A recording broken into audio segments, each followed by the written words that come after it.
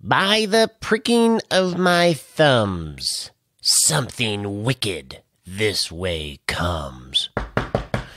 Open locks, whoever knocks. Are you ready to make the most of the only life you have? To make smart money choices focused on achieving what you care about most? Here to help you balance living well today without sacrificing your tomorrow is the Retirement Answer Man, Roger Whitney.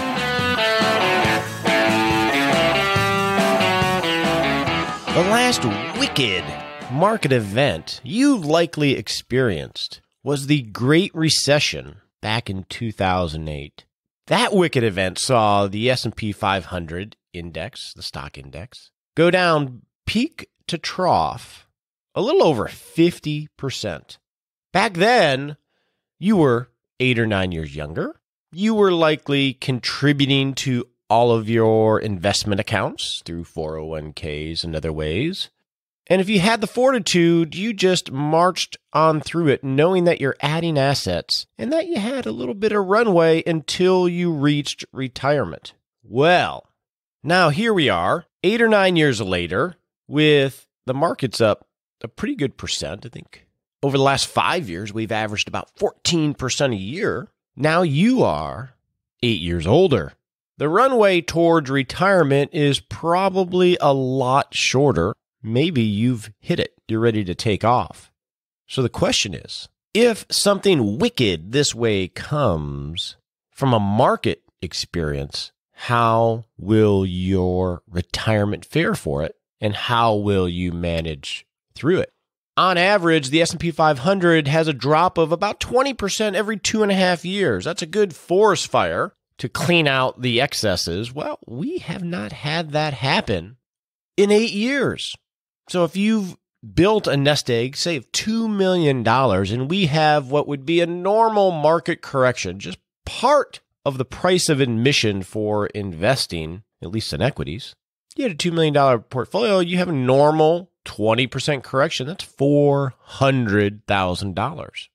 8 or 9 years ago, when you were younger, I'm still throwing assets at it. I'm still working and earning money. If you are nearing or at retirement where you're not earning money or it's about to go away and you're not continuing to invest, you're hitting that pivot point of making your investment assets productive to serve you rather than you to serve it. That's a lot different equation in terms of how you will handle a market correction. That's one reason why we are doing this market correction fire drill, and we're going to talk about step 1 today, as well as answer some listener questions, but we can't do any of that until after this important disclaimer.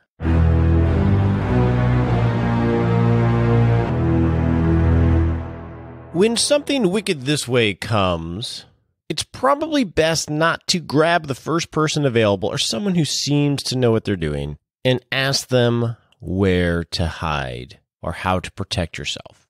They may actually lead you unintentionally to greater danger. That's why it's important to consider this helpful hints and education and only ask shelter, only take advice from someone that truly knows you and your situation. And that could be your legal advisor. That could be your tax advisor. It could be your financial advisor. It's definitely not me unless you're a client. We're going to talk a little bit about indexes today, the S&P 500 and historical market returns. It's important to realize you can't invest in indexes. You can invest in things that try to mimic them, but you can't invest in them. And past performance is no guarantee of future results. You know this, but you should always be reminded of this like we're doing right here. Now, let's go to the market correction fire drill, step 1 in the hot topic segment.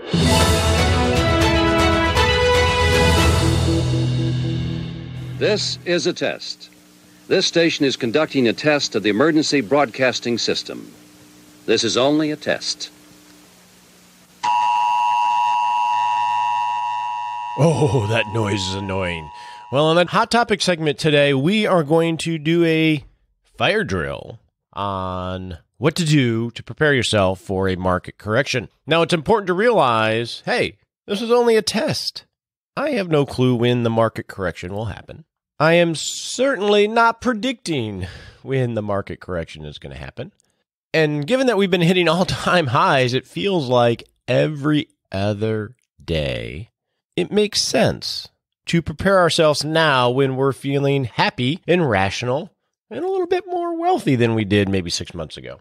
So over the next few weeks, we are going to go step by step through a market correction fire drill on things we can do now to help fortify ourselves for when the inevitable market correction happens, so we can be positioned, hopefully, to weather the storm and be focused on working towards the retirement that we want. When you're younger, these type of things don't feel like they're so critical, right? Because you're continuing to throw money at things and you're growing and you know you're going to be earning money for a while. But right now, if you're near retirement or at retirement or in retirement, this could be one of the most important things you do from an investment standpoint. So step one in this market correction fire drill is to make sure you know how much risk you're taking. That's part one of step one. And then part two of step one is to make sure that's actually tied to the plan that you have to live the life that you want in retirement. This is not the time to take undue investment risk just because you can tolerate it. Now, we talked about this on probably a number of episodes over the last 3.5 years, but our industry focuses on maximum risk tolerance.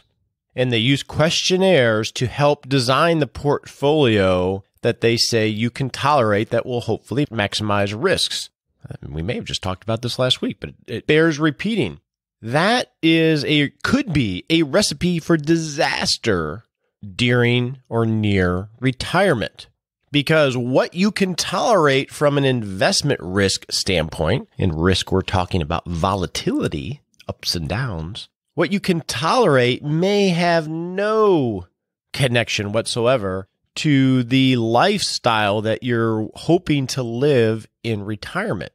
In fact, it may be a lot more risky than you truly need. So using these risk tolerance questionnaires to dial that in could lead you really astray if you're fairly risk tolerant. Really what we want to get is the minimum effective dose of investment volatility, potential investment volatility, that will position you with reasonable assumptions to actually succeed in the spending plan, the life plan that you've put together. So the first step is, one, know how much risk you're taking right now. Because if you're near retirement, even if you don't realize it, you're moving from an accumulation stage to a distribution stage, which, yeah, that's a different math equation, but it's also a very different psychological equation. The factors that drive you are going to be different because you're going from focused on growth to focus on extracting from what you've built. So let me just give you an example here. So let's say we have Bob. Okay, Bob is 60 years old. Bob has $1 million in an IRA and $600,000 in a after-tax account. So this is just a hypothetical illustration using the process that I use. So we got Bob, he's 60 years old, he's got $1 million in an IRA, he's got $600,000 in an after-tax account. And Bob wants to spend $70,000 after-tax, inflation adjusted, until he dies at 90. So we got a 30-year time frame. I'm not factoring in Social Security. I'm keeping this really simple. So the question becomes, okay, if this is what Bob wants to do, and we're using stochastic modeling or the process that I use, how should Bob invest his $1.6 million to help generate the income that he needs? Well, one way Bob could figure this out is to do a risk tolerance questionnaire that's going to ask him really the following questions with some variety. In fact, I just Googled one and got one from one of the major brokerage firms that independent investors use. So question number one is, I plan to begin withdrawing money from my investments in, and they have multiple choice. So with Bob, we'll say less than 3 years. The next question is, once I begin withdrawing money from my funds, I plan to spend all of the funds in 11 years or more, right? Because he's not going to spend them all. The risk tolerance is, how would you describe your investment knowledge? None, limited, good, extensive. When I invest my money, I'm then ask some qualitative questions. Select the current investments you own. It's asking, bonds and or stocks and just different things that you own. And then the next question is, consider the scenario. And it says, imagine that in the past 3 months, the overall stock market lost 25% of its value. An individual stock investment you own also lost 25% of value. What would you do? And it goes to sell some, do nothing, buy more. And then there's another question, trying to give scenarios of different market performances and what you would do given a certain return experience or loss experience. And then in the back end with this questionnaire, they score how you answer each question because it's a multiple choice question. And then based on your risk score, it will put you in the portfolio on what's called the efficient frontier that will match what it says your risk tolerance is to a asset allocation to try to maximize return for that given risk tolerance. That is, how this works. So Bob would probably go through something like this. Now, let's just assume Bob is fairly comfortable with risk. He always has been. He never did anything in 2008 as far as selling. He never panicked. And so Bob is, he's not afraid of markets. He believes in the long-term averages. And so he answers his questions based on that mindset. Now, here's an interesting aside. We're assuming Bob is entering this today, and Bob has just enjoyed 8 years of positive returns and feels comfortable from economic news standpoint that things are going pretty well. So he's going to answer that from that mindset, which if you were to quiz Bob maybe at the bottom of '08 or say March 9th, 2009, when we were at the very bottom of the markets, his mindset might have been very different. Most likely, and I think studies show this, is that people are pretty optimistic and risk non-averse. They're not averse to risk when things are going well. And then when things are stressful from a market performance perspective, we actually get less risky in nature, more risk adverse. So this is not a very exact science, but this is how Bob, in the scenario, is determining how much risk we should take. So let's do this. Let's say Bob's got $1.6 million. He's 60 years old, wants to withdraw $70,000 a year. Let me run a model saying what is his chances of success given lots of different portfolios. So if we go to, and I'll send you a quick PDF of this in 6 Shot Saturday so you can see the spread. So if he does an equity growth portfolio, and these are just models that I use for planning purposes, which is basically 100% stocks, it shows that 82% probability of success in Bob spending that $70,000 a year for 30 years. So on 100% equities, he's got about an 82% probability of success given the model. Now, let's talk about the downside of that, because 82, it's on the low end of where I'm comfortable with, but it's still reasonable. To go through that, if he used this equity growth model that I'm using from the Great Recession, which would be October '07, which was sort of the high of the market, all the way down to March '09, so that's the very peak to the very bottom of that wicked market experience we had, an equity growth portfolio would have gone down 51%. So although the probability of success is 82% in this model, he might have had to endure a loss of half of his assets, which totally would have blown up this plan. So obviously Bob's probably not that risky. But the question is, and this is why, one, you need to know how much risk you're taking going in. One, to see if you can handle it and it's the ride that you signed up for. But two, you also want to tie the risk that you're taking to the kind of life that you want to live now that you've actually reached retirement. So let's look at other portfolio models to see if they help Bob at all. Let's look at what I call a balanced 2 portfolio, which is roughly 45% in equities and 55% in fixed income. And I'm summarizing, and this is just for an example, so don't take this as gospel, right? We're using indexes, assuming it's rebalanced every year, blah, blah, blah. You'll get all the disclosures if you get 6 Shots Saturday and look at it in detail. So rather than be 100% in equities, let's just say he's 45, 50% in equities. What percentage of the time, what's the probability of success of Bob hitting his spending plan modeling this? And it's about 81%. So 100% equities is 82% probability of success in this example. And then about 45, 50% in equities is about 81% probability of success. Virtually the same. Now, what's the downside experience that portfolio would have had, assuming you rebalanced and blah, blah, blah, in the Great Recession from October 07 down to March 09, the peak of the market to the bottom of the market? We remember that the equity growth portfolio would have been down 51%, and the balanced one portfolio would have been down 15%. Doesn't mean that that's the right portfolio for him.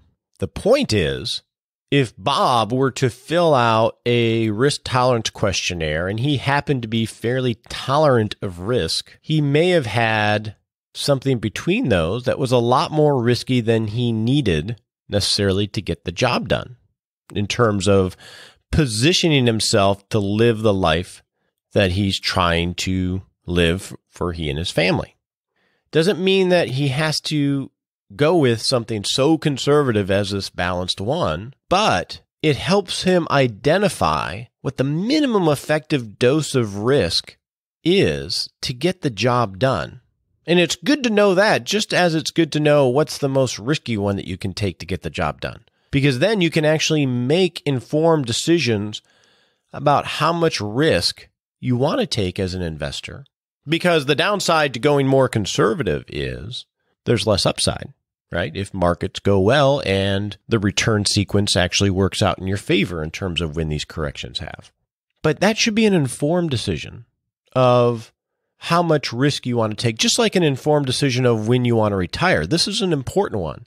I have clients who consciously choose to take more than the minimum effective dose of risk because of the entirety of their situation. And then I have clients that don't.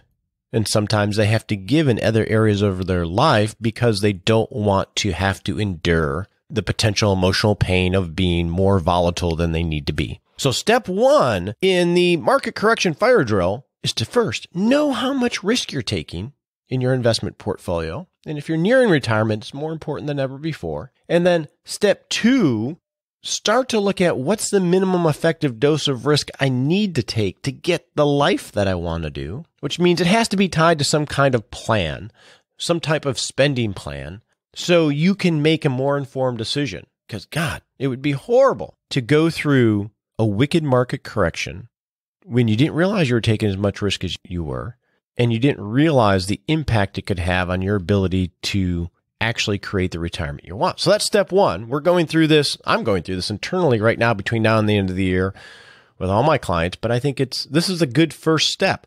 Now, next week, in step two of the market correction, we're going to get into more tactical things you can do, but we got to start here because this is where the big decisions are. So tune in for next week for step two. Now, let's go answer a few listener questions.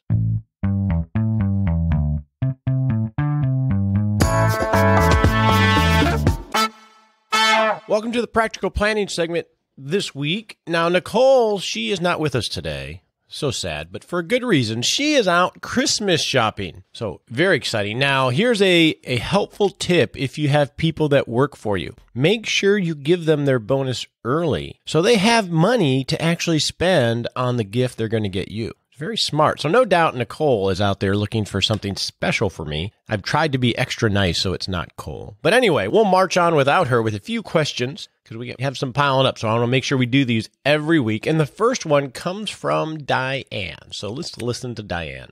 Hi, Roger. My name is Diane, and my husband Dave and I are interested in learning about retirement, and we are planning, but very concerned about the cost of health insurance before we qualify for Medicare. We've been saving a lot and look forward to a comfortable and enjoyable retirement, but we're worried about what our health insurance costs might be. Can you provide us with some answers and some resources?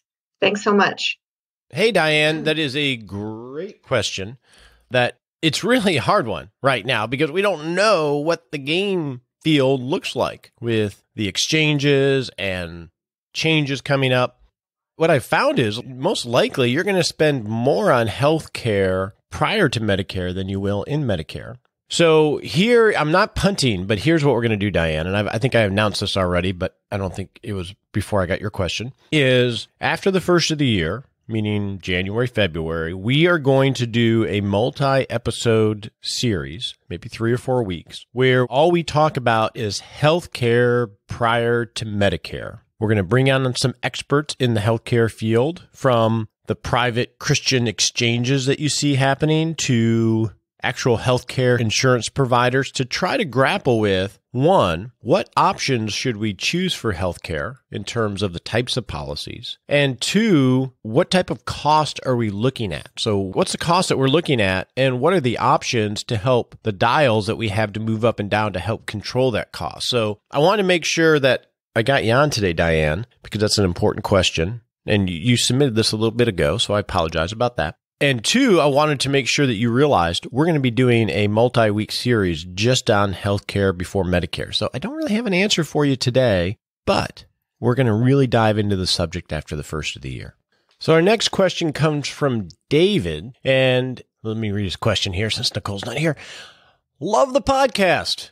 Well, that's just me. That's not David. He says, you asked for some questions, so here's mine. I am 66 years old. I'm about to retire in a few months, and I'm pretty well prepared.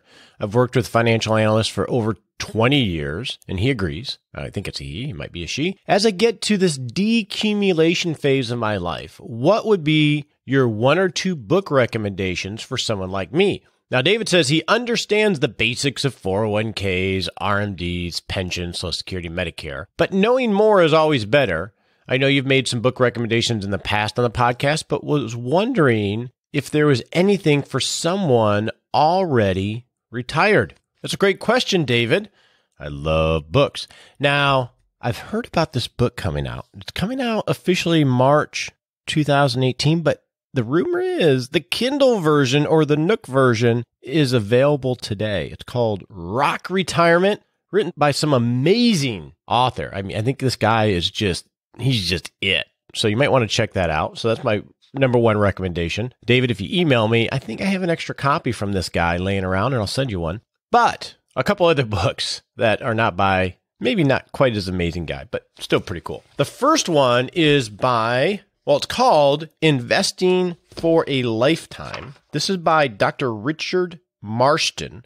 Now, he is a professor at the Wharton School of Business. When I did my Certified Investment Management Analyst program, I got to spend a week with him, and the guy's a genius when it comes to wealth management and investing. And he wrote a book called Investing for a Lifetime, which is talking about managing wealth for the new normal of retirement. So that might give you some a little bit different framework for thinking about the management of investment assets from someone who has studied this for years in detail that, I'm still amazed by. So that would be the first book. It's called Investing for a Lifetime by Dr. Richard Marston. The next couple of books are going to be not technical, but more behavioral to help you.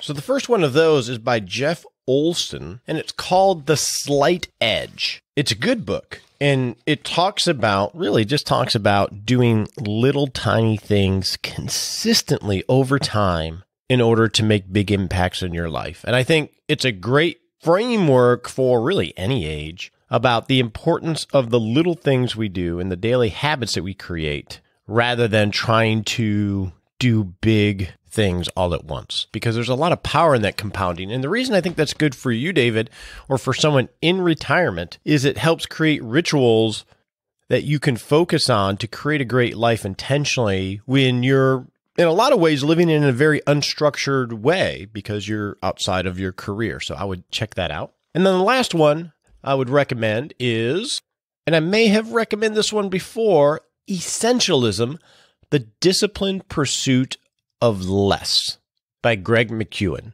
I need to get him on the show. He's a good guy. Great book. I've read it maybe 4 or 5 times, and it just talks about really the unimportance of nearly everything. So you're going to have a lot of time on your hands, David. It's going to be important that you fill those with things that are important. If you don't do that intentionally, they're going to be filled with a lot of really unimportant things. And a lot of those things can be very unhealthy from a psychological, physical, or other standpoint. So those would be the 3 books.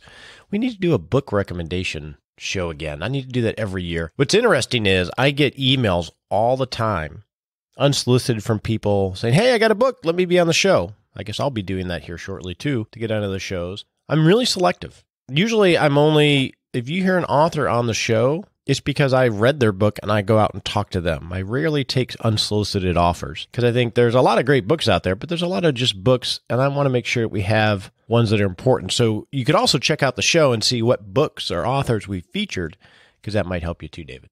Okay, so next week we are going to start with step 2 of the market correction fire drill, and we'll get to more listener questions. We only did a couple today because we focused on this market correction. So until then, though, let's talk about how we can be happy in the Happy Lab.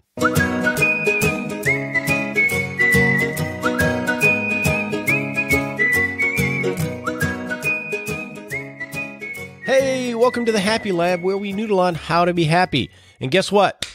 I was caught. I was caught by a listener, and here's what she said. She said, Roger, on the last few shows, you have made some inferences to your age or being older and not as fast, etc. Maybe it has to do with your assistant being younger or the person you had on the show recently who was 34. I would recommend, this is a listener, and I'm sorry, I don't have her name in front of me, but she was very kind to do this.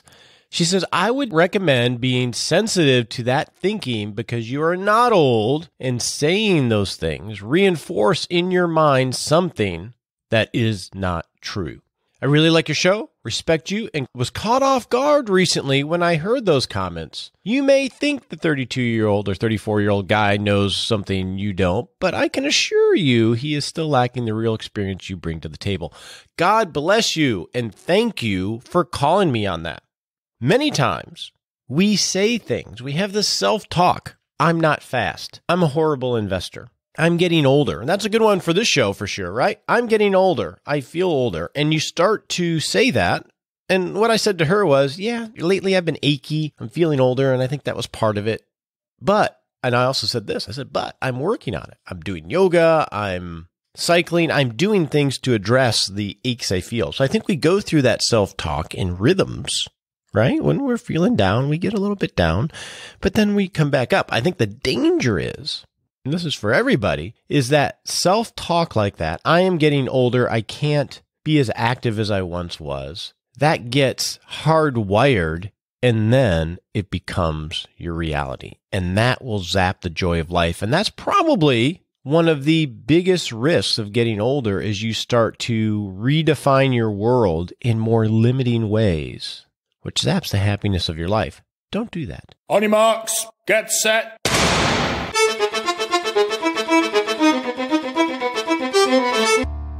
And we're off on a 7-day challenge to take a little tiny baby step to create the kind of life and retirement we want. So in the next 7 days, good time to do it before the end of the year, understand how much investment risk you're taking in terms of, so look at your asset allocation, assuming that you rebalance in some systematic way. Hopefully you are. Look at the amount of risk that you're taking. One, that's a great first step. And if you want to be a high achiever, start talking to your advisor or doing your own analysis as to whether you're taking more than you necessarily need to get the job done, and start to understand that. That's going to be a harder one, but I think right now it's important to look at your asset allocation, and then you can find resources online, or you can use the table that I'll be sending out in 6 Shot Saturday to see where, which one is closest to your allocation, so you get an idea of what it looked like in the Great Recession, to see if that's a ride that you might be willing to go on as a worst case scenario. So that's your action item.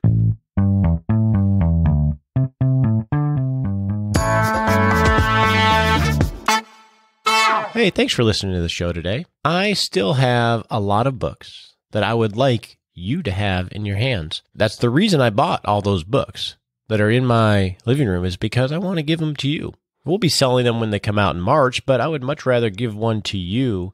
And the way I'm asking you to do that right now is if you buy the Kindle or the Nook version and you leave a review, an honest review, and I've got some good honest reviews that smarted a little bit, but they were good. Leave an honest review. send me a quick email with your address and I'll mail you one for free.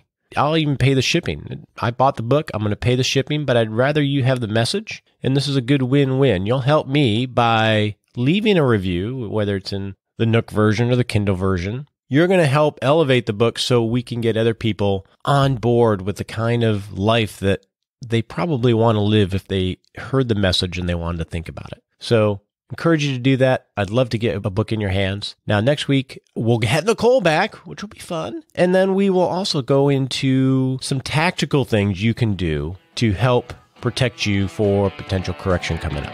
Have a great day. We appreciate you joining us today for this episode of Retirement Answer Man. Be sure to visit rogerwhitney.com/answers to access the Retirement Answer Library with over 30 checklists to help you make the most of the only life you have. Remember, you have more power than you realize to create an amazing life starting today with Retirement Answer Man. The opinions voiced in this material are for general information only and are not intended to provide specific advice or recommendations for any individual. All performance referenced is historical and no guarantee of future results. All indices are unmanaged and may not be invested into directly. Have a wonderful day.